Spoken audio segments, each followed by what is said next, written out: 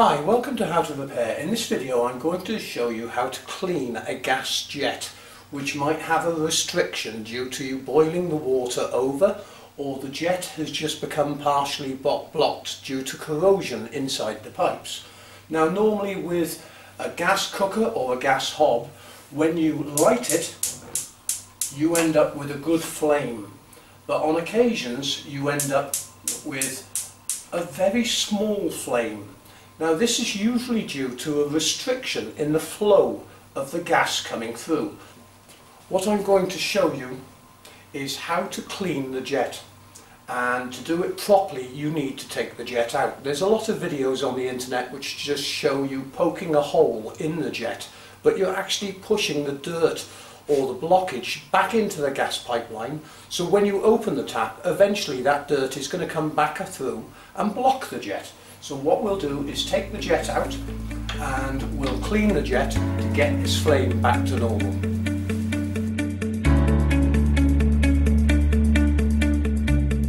So the first thing we need to do is lift off the burner head once they've cooled down. Then you'll need to remove the burner cap and also the crown. This will now give you access to the actual gas jet. Now this is an old gas hob and there normally is a flame safety device. You've got the spark igniter here, but you normally have an FSD. I'll show you all about FSDs in another video.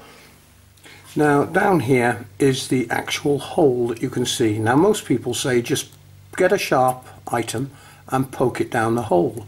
Yes, this will clear the problem, but the problem will come back.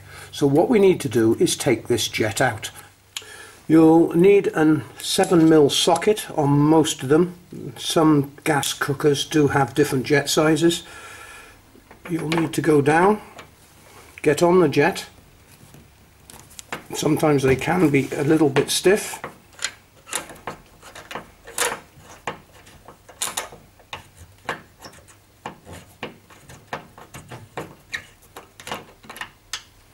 Now the jet is down there. We'll need some pin nose pliers to get at this.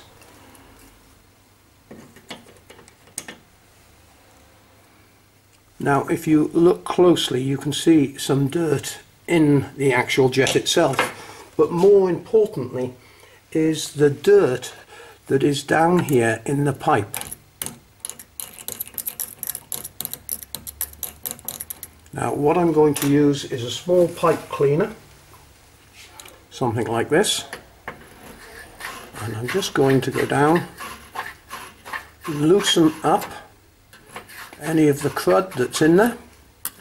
Now we've cleaned out the crud inside and the dirt, but we need to blow this out. Now you could actually disconnect the hob and use a pressure line, but with the electric turned off so we don't get any spark jumping, because this is very important so the gas doesn't ignite, just open the valve up and you can see all that dirt that just flew out.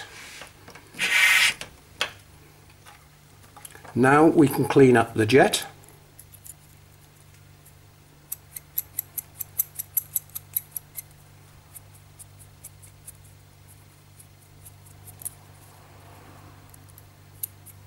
Sometimes jets wear and they will need replacing, and normally written on the side of the jet somewhere is a number, and that will be the jet size. This is one of the smaller ones, and this is set up on LPG gas at the moment, so this jet size on this cooker is 50.50.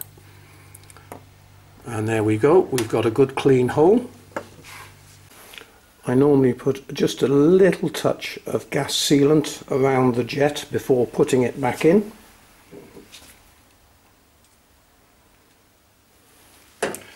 Drop the jet down and get it lined up correctly. So we've got the jet in. Make sure you don't cross thread it. We don't need to do it tight, just a little bit of a nip and that's it. What I normally do while the surface is all removed is give it a clean. I normally use this Oven Mate. It's very good on this glass type surface. and ceramics. It's not too coarse that it will scratch it, but yet it will remove 99% of all the grease. So once we've done all that, given it a clean, reinsert the crown, the burner cap and the guard, and now we have a good flame. If your flame is burning yellow, that means the jet is going to become slightly too large and you're getting too much oxygen coming through, and the flame will change colour slightly, and that is a good flame for the small. And there we go. I hope you enjoyed this video. Please remember to always support the channel by buying parts and cleaning products off us.